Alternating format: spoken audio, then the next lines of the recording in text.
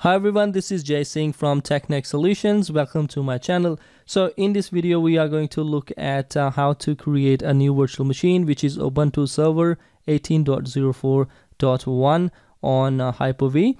So for that, we need ISO file of Ubuntu Server. To do that, you can actually download that file from ubuntu.com/download/server. Link is given in the description. You can click on that. So as you can see that when you go to that link, you have few options here, but I will be using 18.04.1.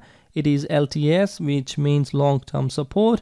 It is supported till April 2023, which is just over 4 years to go, and it is 64-bit only. So you can click on download. It will download the ISO file for you, make that file ready, and open Hyper-V. So to start with, you need a virtual switch for Ubuntu Server so that you can access internet. All right. So to do that, you can on the right hand side, you will see Virtual Switch Manager. Click on that and you can create a new virtual switch. I have already created a virtual switch called SCCM External. That is the virtual switch I will be using. This switch is connected with the Ethernet adapter of my computer, and that Ethernet adapter is connected to my home router from where I'm getting internet connectivity. All right. So if you click on new virtual switch, external, create virtual switch, and then you can name that anything. And after that, in external network, you will have two options. If you have Ethernet card connected, or if you have Ethernet card on your actual computer or on your laptop. Okay, so I am having Ethernet and wireless. So I will be using just Ethernet, and I will click on apply and OK. So this is how my SCCM external virtual switch is ready to use. All right, and I will be using a static IP address, which means that IP address is not part of the DHCP lease, and it is not given out to any other computer on my network. Okay, so this is the thing that you have to keep in mind, that otherwise there will be an IP conflict on your network. All right, so once you are ready with your virtual switch, and then we are going to create a new virtual machine. To do that, on the top right hand corner, we will click new virtual machine. So before you begin, some information here. Click on next and then name your virtual machine. I will be naming it Ubuntu 01, and I will be storing it on a different place, and you can pick your own place from where you would like to store it. I'm going to create a new folder. I will name it Ubuntu 01 as well, and I will use that folder, and then click on next. So generation, I'm using Gen 1. Next.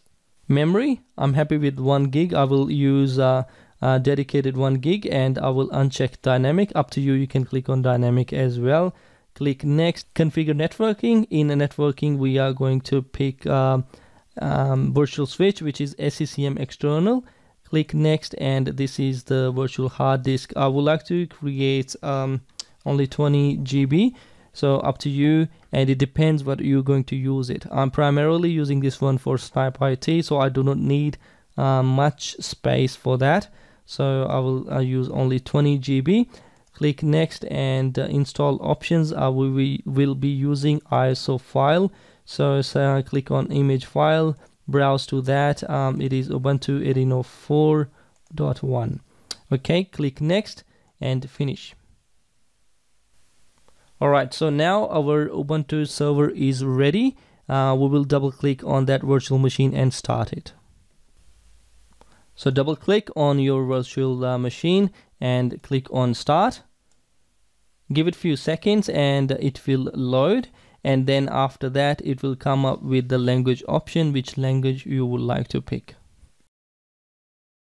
Okay, so here are the different languages. With the down arrow, you can change it, but I'm sticking with English. Select English and hit enter, and with the keyboard layout, English US is the default at the moment. I'm sticking with that and I'm using that, and I will hit enter to continue. So install Ubuntu, yes, hit enter, and IP address. So use up arrow to browse to that and hit enter. You will see these different options here, and we are going to choose edit IPv4 with the down arrow. Hit enter, and then again hit enter, and then click on manual. So IP address, so the subnet is the first option, which will be 10.0.0.0/24. Okay, that is my subnet. So you can enter your subnet, and IP address will be 10.0.0.11. So that is static IP. Default gateway will be 10.0.0.10, which is the router address, and name servers, it is the DNS address, and you can enter few here, but I'm going to use only one, 10.0.0.10. okay, and down arrow, enter, down arrow, and then enter again. Okay, now if you have proxy address, you can enter here. I do not have, and I'm going to enter. And mirror address, I'm keeping that one, which is the default. Hit enter. You would like to use entire disk? Yes, please. I'm going to use entire disk, and hit enter. You can see that disk size is 20 GB. Hit enter, and again, I'm keeping these settings default. Hit enter, and down arrow, continue. Hit enter again. So your name, you can enter your name here, jsing, and server's name, Ubuntu 01. Pick a username. SNIPEIT will be the username, and password twice, and down arrow, hit done. And these are the few options you have. These are server snaps. If you'd like to pick any, you can hit the space bar, and it will select that and install it on your server. But I don't want to, so straight away you can hit tab. It will take you to done. Otherwise, if you want to browse, you can use down or up arrow, and I will enter, and that is done. So it is installing Ubuntu server for us. It will take a few minutes, depends on your hardware. I will be back once it is ready.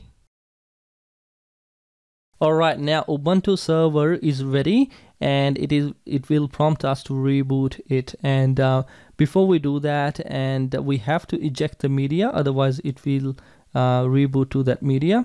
So click on media, and then DVD drive, eject Ubuntu. Click on that, and let's just double check. It is not there. So I've seen in some cases it's just gets stuck when we enter reboot. Let's see what happens now. Otherwise we can turn it off and start again. So hit enter. Looks like it's stuck. I'll just turn it off, and then I will just start it again, and then it will be just fine. So I'll just turn it off, click on start. It will start the virtual machine again. You will see that blank screen for a few seconds, then it will just kick off.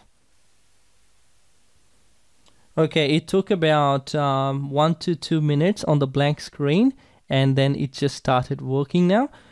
So I'll give it a few more minutes, and it will be ready, and then it will come up with the SNIPEIT user to log in. Alright, so now it is ready. So Ubuntu 01 login. So we'll log in as SNIPEIT. Hit enter and enter your password, and here we are. So we are logged in, and if I click on ifconfig, you can see my IP address, which is 10.0.0.11. We have given that IP address statically, and if I ping to Google DNS server, and it will actually get a reply back. Alright, that's all for this video. I made this video primarily for SNIPEIT, but in general you can use it, of course, Ubuntu for any other thing you would like to do. Thanks for watching, and if you feel like this video was informative for you, give a thumbs up and subscribe to my channel for further new videos.